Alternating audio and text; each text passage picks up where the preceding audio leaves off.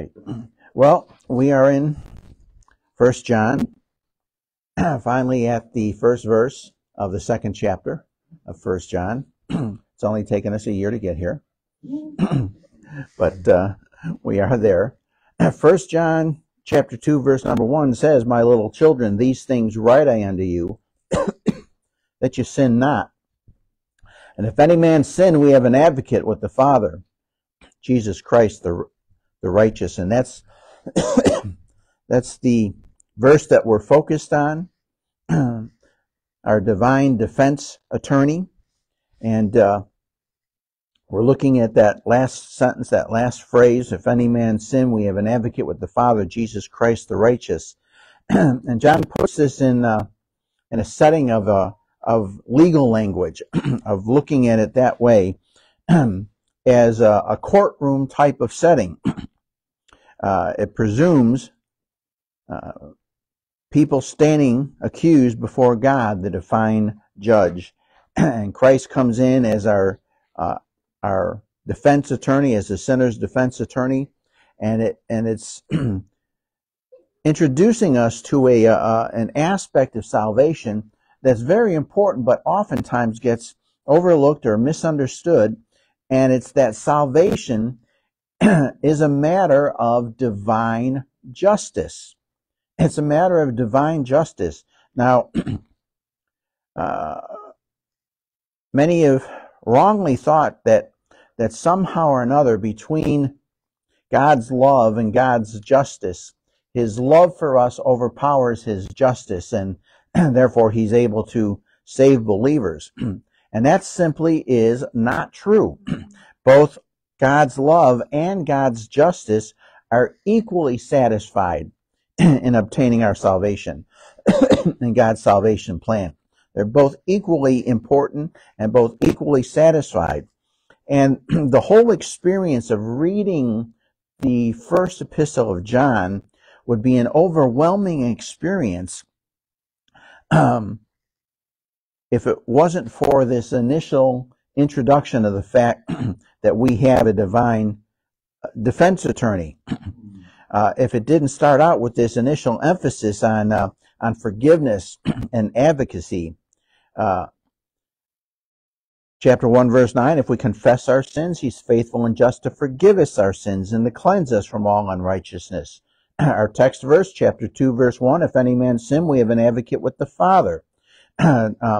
Verse 12 of chapter 2 also says, "I write unto you, little children, because your sins are forgiven you for His name's sake." So those are really important statements, because this book otherwise would be an overwhelming message for us. And we looked at a lot of verses last week in 1 John in which John essentially is laying out the characteristics of a true believer, of a born-again believer. And he's saying things like, Christians don't walk in darkness. They always walk in the light. Christians are eager to confess their sins. Christians obey God's commands. He keeps their commands. They obey His word. Chapter 2, verses 9 and 11 says, "He that saith he's in the light and hateth his brothers in darkness even until now." So John says Christians love their brothers. If you don't love your brother, you're in darkness. And if you're in darkness, then you're not a believer. Christians don't love the world. He points that out. They don't love the evil system of the world. They don't love what's in the world, the lust of the eyes, the pride of life.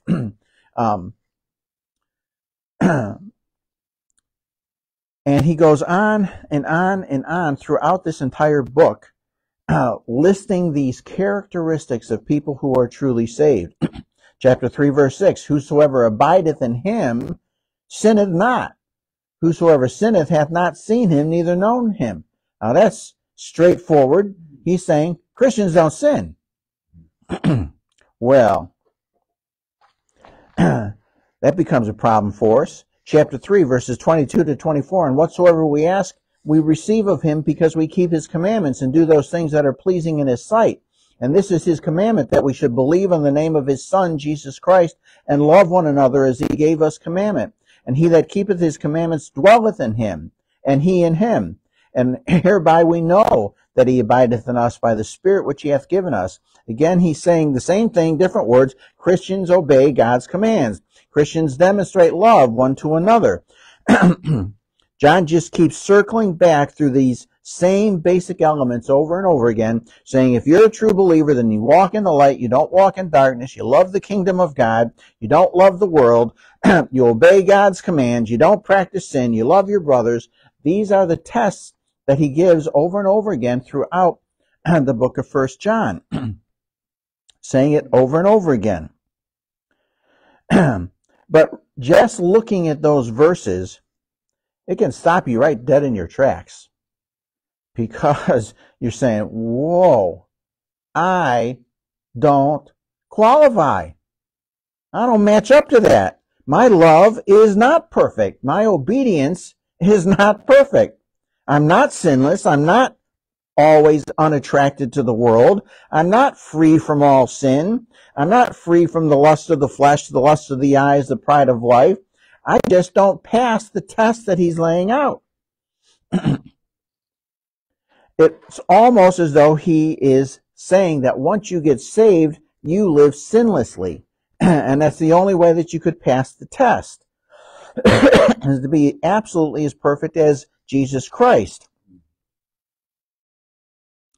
We might conclude that this book is basically saying, once you've been saved, once you've been forgiven, you're expected to live perfectly. And if you don't live perfectly, then you're not actually a Christian. And you could read this book that way, except for one statement. Chapter 2, verse 1. My little children, these things write I unto you, that you sin not. And if any man sin, we have an advocate with the Father, Jesus Christ the righteous. This is the doctrinal Mount Everest of the doctrine of salvation. It's a pinnacle of the redemptive plan of God. He starts out saying, my little children, these things write I unto you, that you sin not. Well, that seems to just tighten the noose around our neck. But it goes on to say that we have an advocate. And we know who he's talking to here. He uses that phrase, my little children. And he uses it over and over again throughout this book. Verse 12, I write unto you little children. Verse 13, I write unto you little children because you've known the Father. Verse 18, little children. Verse 28, and now little children. Chapter 3, verse 7, little children. Verse 18, my little children. Chapter 4, verse 4, ye are of God, little children. He's talking about the fact that believers are the children of God, that they have received salvation from God. And I pointed out last week, the Greek construction of that phrase that's translated as, and if any man sin, it's put in such a way in the Greek language as saying, if, and we know it's going to happen. And the word and there is the word kai, which means if and when. In other words, it's not saying, you know, you might be one of the ones that sin after you get saved.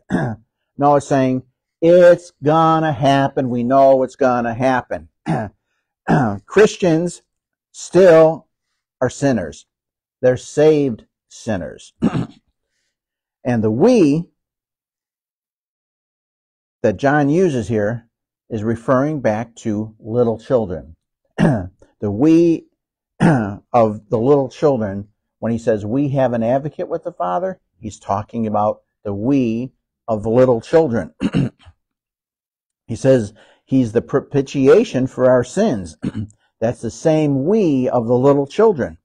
It's the we who have an advocate with the Father. We have a propitiation, a substitution. And then it's this key to the doctrine of salvation. If we sin, and we will, we have an advocate with the Father, Jesus Christ, the righteous one. If we sin, and when we sin, and we will sin, we have an advocate. We have a defense attorney before the Father. And going back to this idea of this imagery from chapter 2, verse 1, of a sinner in the court of divine justice. God is on the bench. His responsibility is to hold up the perfection of his holy law. He is just, and he will render justice. We are the indicted sinner in his courtroom. Jesus Christ is the defense lawyer who pleads the case on our behalf before the bar of Almighty and Holy God. And as we look at this deeper, we'll see the richness of our salvation. And we learn that salvation is not just an act of grace. It's not just an act of love or an act of mercy, but in fact it actually is an act of justice, an act of divine justice, so that God's love is not overpowering his justice. His love is not, or his mercy is not overwhelming his justice. His compassion is not simply stronger than his love of justice. In fact, they are simply working together in perfect harmony in the doctrine of salvation. And this is something that a lot of people simply either have a shallow understanding or a misunderstanding of, that the gospel is not simply a matter of grace, a matter of mercy, but in fact it is also a matter of justice being accomplished. The New Testament makes it clear and unmistakable that justice was not ignored by God in order to bring about salvation. Justice was not compromised. It wasn't set aside in order to grant us salvation. Justice was met. The terms of it were met. Justice was satisfied, so that the salvation that God offers is the perfect action of divine justice and divine grace. And that allows God, according to, I'm sure you've read this verse before, Romans chapter 3, verse number 25, allows God to be both just and the justifier of the sinners who believe on Jesus Christ. So this matter of understanding that salvation operates in the realm of justice, it's not something that's actually obscure in the New Testament, even though it oftentimes gets overlooked or misunderstood. Here's a verse that I'm sure you've heard before, that Paul spoke. For I am not ashamed of the gospel of Christ, for it is the power of God unto salvation to everyone that believeth, to the Jew first and also to the Greek. That's Romans chapter 1, verse number 6. And the very next verse, Paul says, for therein, in what? What is he talking about? In the gospel. For therein, the justice or the righteousness of God is revealed. So the righteousness of God, the justice of God is actually revealed in the gospel. It's not just a revelation of mercy, although it certainly is one, or a revelation of the love of God, although it certainly is one. The revelation of the gospel is also a gospel of justice, of God's justice. Back in 1 John 1:9, if we confess our sins, he is faithful and just to forgive us our sins. He's performing an act of justice when he grants continuing forgiveness to the believing sinner. Now, it's kind of hard to comprehend that. Does justice grant us forgiveness? Wouldn't it seem that because we're guilty sinners, that justice wouldn't be able to forgive us, and therefore somehow it would be simply God's love overpowering his justice? But that's not what the New Testament is teaching us.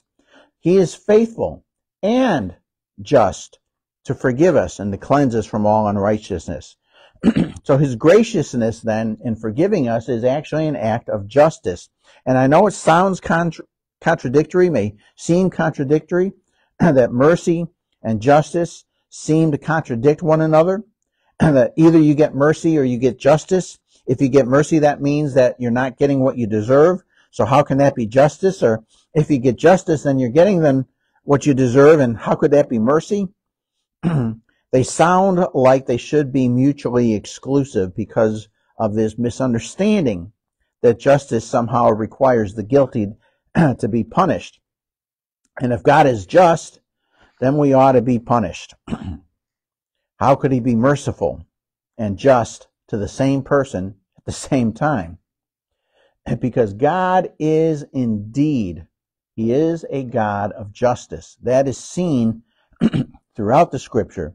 It's particularly evident in the Old Testament.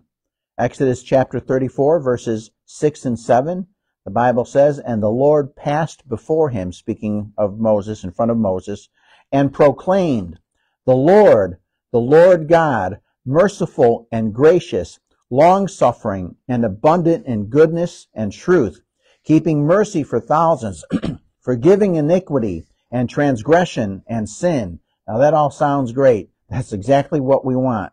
He's abounding in loving kindness and truth. He keeps loving kindness for thousands. He forgives iniquity and transgressions and sins. And then it says, "and that by no means clear the guilty." There's no trade-off here. There's no sacrifice of justice. There's no replacing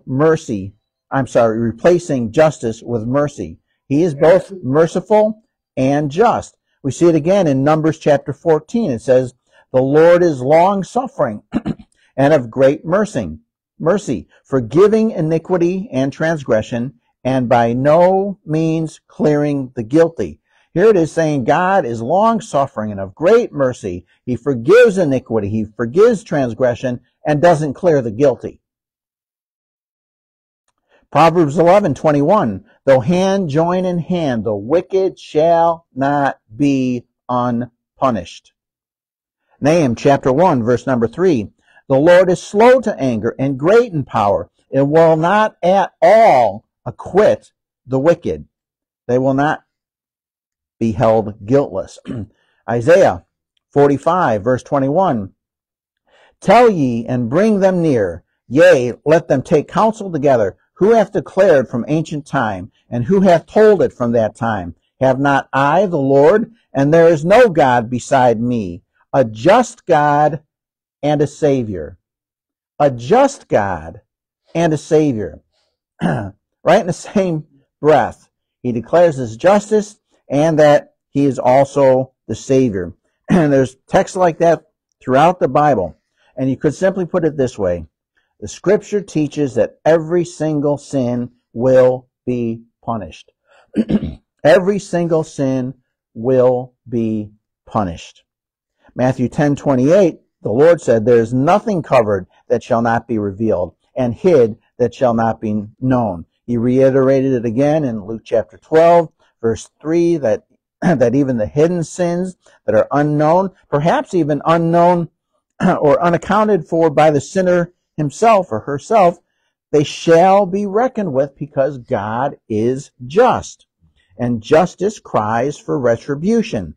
Every sin will be accounted for. Every sin is on the record. Every sin demands punishment. No sin ever committed by anybody at any time, known or unknown, is going to go unpunished. It's a question of who's the one receiving the punishment. God's mercy is not some mitigating sentimentality that simply softens or weakens or replaces justice.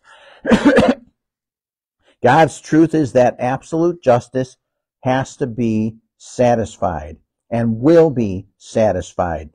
And at the same time, mercy will be given to the guilty. And a lot of presentations of the gospel fix on God's love and rarely ever consider His justice, His holy hatred of sin.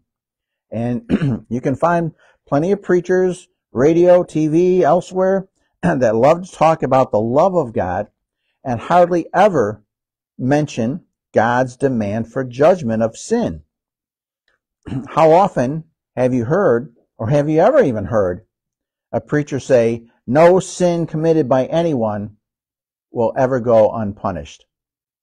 But that is the truth. No sin is going to go unpunished. If justice is to be satisfied, then sin must be punished, and it certainly will be. And what is the price for that sin? Well, we know the verse. The wages of sin is death. The wages of sin is death. There will never be mercy without justice. And that's the realm that John is dealing with in this text. If anyone sins, John could have said he pays, because that's consistent with God's justice. But he says instead, we have an advocate with the Father, Jesus Christ the righteous. So justice demands punishment. Mercy cries out for rescuing the sinner. And the gospel is the gospel, meaning the good news. The good news is not that God is going to punish every sin. That's not good news. That's not something that we're going to cheer about. The good news is that every sin will be punished, and yet the sinner who is born again, who has put their faith and their trust in Jesus Christ alone for their salvation, they will be forgiven, because for the punishment for their sin was placed on Christ. God will save sinners and satisfy his mercy and satisfy justice. So back in this courtroom concept again. You look at the indictment.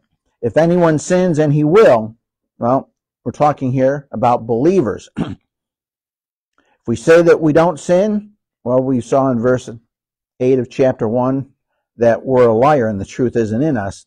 If we say we don't sin, chapter 1 verse 10 says we're making God a liar and the truth is not in us. We're in God's courtroom, and standing there, we are guilty. The judge knows we're guilty. This is particularly interesting. The judge knows we're guilty because he's got the complete record of our sins. Even though we've been regenerated, even though that previously unbroken pattern of living a life of sinfulness has now been broken, and we have new desires and holy aspirations and a desire to walk in righteousness and have established a new pattern of walking in righteousness, it is still sometimes interrupted by sin. We still fail. We still mess up. And so consequently, we still are sinners. We don't always follow God the way we should. We don't always love other Christians the way we should. We still sin. The indictment's clear, and the judge knows we're guilty, and we know we're guilty. And even more amazingly, our advocate, our defense attorney, knows we're guilty. You see it in TVs and movies all the time. If you watch lawyer shows, they don't ever want to ask you whether or not you're guilty, because it might interfere with the defense that they're planning on putting on. And there's, believe it or not, that might sound unethical. That's actually their ethical rules, is because you can't put somebody on the stand if you know that they're going to perjure themselves, various things like that. So that's part of the reason that they don't bother to ask the question. But in God's court, on the part of everybody involved, has a perfect knowledge of our guilt. The indictment is settled. We're guilty. In the courtroom, we're introduced to the prosecutor. Now, it's not talked about in these verses, but we know who the prosecutor is. The one who appears and is eager to force the case against us before the divine judge. He wants to come to the bar and point to the indictment and the record of our sins, which is complete, and demand that God be true to his own justice and damn us to hell. That is, of course, Revelation 12:10 says he's the devil and Satan, and he's called the accuser of the brethren. He accuses them before our God day and night. Satan's a busy guy. And he's not omnipresent, but he is fast. And most people think that he's down here all the time messing up our little lives. And I sincerely doubt that he has much of anything to do with you individually. A lot of his work, his machinations, his efforts is to bring accusations against us in the courtroom of God. He is our adversary, and he's a hateful prosecutor. Some people are prosecutors, and they do it because that's their job. In my case, at least two of the three prosecutors, I think, hated my guts. The day of our indictment, I remember sitting there in the courtroom the day that we were indicted, and I happened to look over at him at the other table, and he was looking at me with the largest grin I've ever seen. I mean, it was positively satanic. It was, now, I guess he was probably trying to message me saying, I finally got you. He didn't get the reaction he thought he was going to get because I busted out laughing. I saw his face, but I mean, he over and over throughout the years leading up to that case and that case, he demonstrated his hatred of me. Satan hates us. He absolutely hates us, and he cries for our punishment, pointing to our list of iniquities. So we're in this courtroom. The indictment, it's clear. Everybody there knows that we're guilty. And our accuser is demanding our eternal execution. We meet the judge. Who's the judge? Well, verse 1 of chapter 2, anyone sins, we have an advocate with the Father. Our advocate is with the Father. So the Father is the judge. Our advocate goes before the Father. He advocates with the Father. He is, of course, God the Father. And that, so we know who the judge is, the one before whom we stand as guilty, the one before whom the prosecutor brings the indictments of our sin and cries against us for damnation. And this isn't a jury trial, by the way, which we can be thankful for.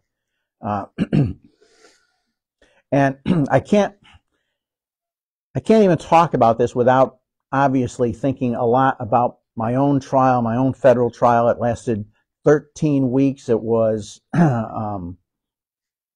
considered newsworthy in various places. We had people show up to watch our trial from time to time. Well, every day there was some people there just to watch the trial.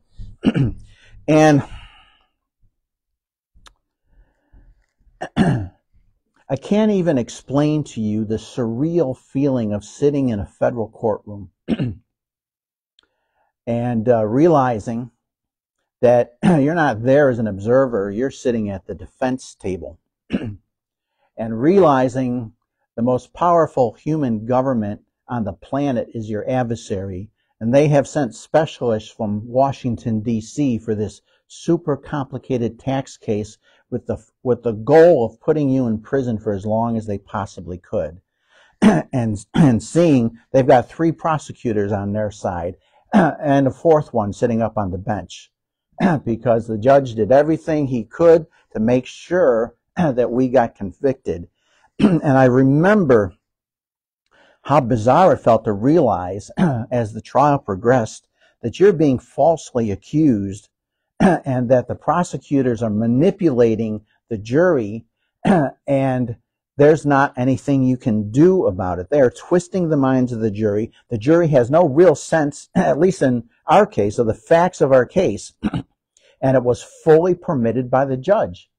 Because as I've said to you before, we were not permitted to present any expert witness testimony on our behalf. This was a very complicated tax case involving trusts and other entities around the world and very obscure tax codes and regulations and case law, etc. And we were not allowed to present the testimony of any expert witnesses. 2 weeks before trial, the government asked to not allow us to have expert witnesses, and the judge granted it.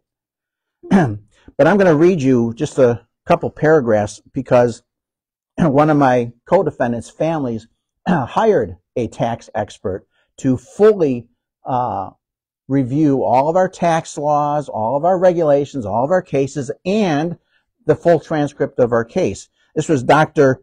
Fiona Chen, and here's her designations after her name. Dr. Fiona Chen, MPA, PhD, CPA, ABV, CFF, and CITP. Now, I'll be honest, I don't know what several of those even mean.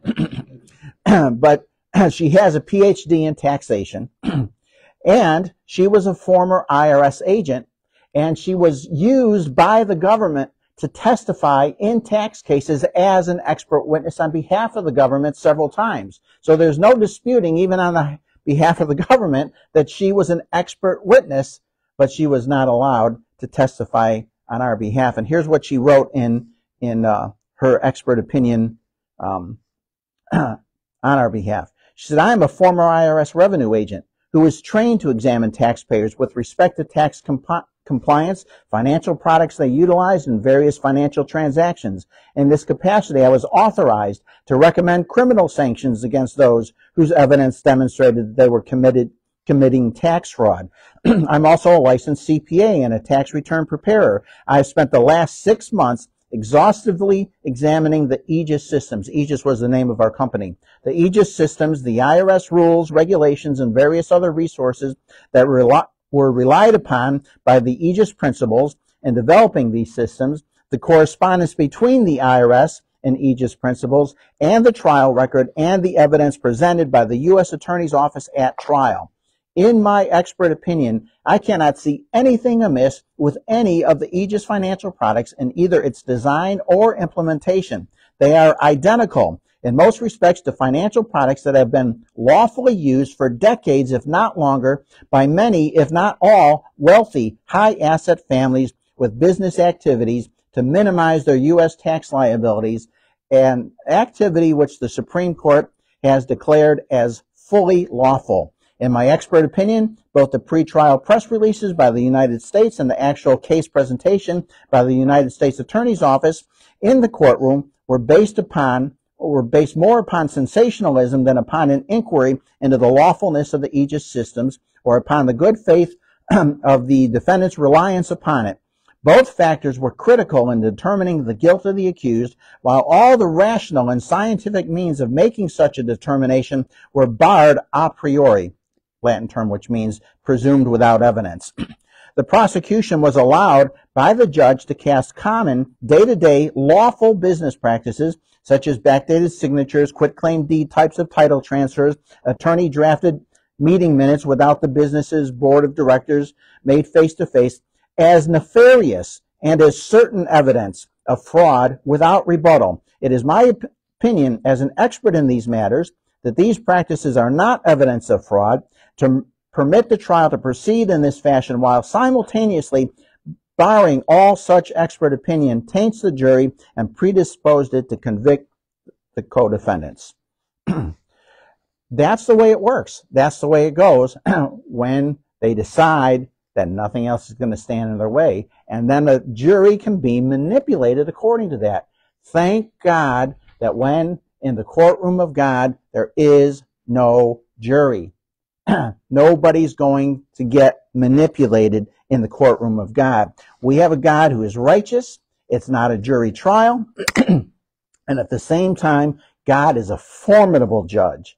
He is such a formidable judge that he's the one who wrote the law. The law that we're standing there accused of breaking, he wrote it. So he knows it. He's the source, the author of the law, the interpreter of the law, the applier of the law. And so we go before him. We're glad for his justice, and at the same time we're fearful for his justice, because it is his very justice from which we must be saved. It is his justice from which we must be saved. Next time we'll get into what that actually means. So let's have a word of prayer and we'll be finished.